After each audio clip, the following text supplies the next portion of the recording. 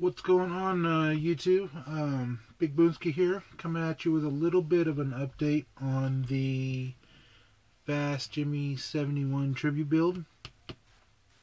I was working on it a little bit this morning. I was down for the count this whole weekend, so didn't get much building in this weekend, but I was working on a little bit today and a couple mornings and stuff like that here and there, but so I thought I'd give you guys a little bit of an update. Let's see. I was working on the rear suspension this morning, and I was getting, kind of seeing where everything's gonna go and trying to get the rear end mocked up and everything. I did the other day build my roll cage. It's kind of hard to see. But the roll cage, I think I'm going to paint black. Once I get all the aluminum done on the interior, and then the roll cage will be black, and then aluminum on some of the door panels and stuff like that. I think it'll look pretty good. Get it all padded up and everything. So I still got to do the trunk section, and then I got to do the crash bars that go in from the front of the frame here. But I was starting to get the rear end mocked up, and I was looking at these shocks, these rear shocks right here, and I wasn't really impressed with these. These did not say Fast Jimmy tribute build to me, so decided those were going to have to go, and I decided to try and make my own racing shocks, and this is what I came up with. These are just the rear set. I still got to make the front set once I start doing the front suspension, but this is basically just a piece of styrene tube with a flat cap on the top and a little styrene nubbin I found from my parts box. I don't even know what it was originally to, but they looked like they'd make good bottoms to the shocks to me, so I drilled a hole, put a piece of brass rod in there that goes inside the styrene tube, and then added the spring, and bam, set of rear shocks, rear racing shocks. So I thought they looked pretty cool, way better than the stock shocks that came in the kit, and this to me says Fast Jimmy 71 tribute build, scratch built shocks. So I'm not an ace at scratch building by any means, so any little bit I do is I give myself a little pat on the back for, because I build things that I know I can build, but there's some things that are out of my comfort zone, and a lot of this build is out of my comfort zone. So scratch built shocks, that's the first one for me, so I'll probably be building more.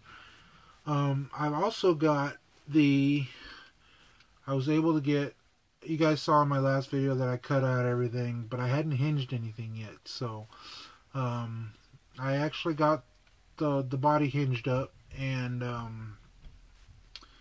everything works the way. Now this is my second attempt at hinging. The first attempt I did, I don't even know when it was, but it's in a box somewhere. It didn't come out. I couldn't get it. So my second attempt, and I finally got it to work. My skills, I think, need a little fine tuning. I need a little work on how big to make the loops in the hinges. I think these are probably a little bigger than they probably should be, and a little bigger than I know Jimmy makes them, and Dr. Cranky, and even I saw Rick Howard's hinges, and they were pretty low profile. So I haven't gotten that down yet as far as like how big to make the hoops, but hey, they're on, they work, everything lines up, and everything opens the way it should. Can't really, maybe you can see. They're a tad big, but I mean, once they're hidden by the interior and the door frames and the interior panels, they might not look as big. But right now, to me, I guess they just look big. So yeah, both doors are suicide on this, and then the hood is suicide also.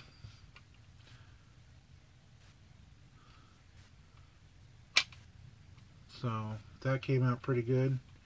And another thing I wanted to show you guys is I got a tip from a fellow builder here on YouTube, and when I saw him at the model show, and he showed me something that I didn't even think about it, but it's such a great idea, and I had to share it because I'm trying it for the first time, and I think I can think off the top of my head many builds that I'm going to probably use it for.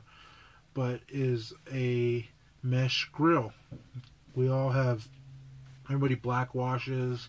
Some of the grills, you know, you could buy the photo etch or whatever, but most of the grills you get with the kits are just plain chrome, and it's not really what we like as far as builders go. So he came up with and showed me this is a way of making a mesh grill that's looks pretty cool. I mean, if you ask me, I love the way it looks.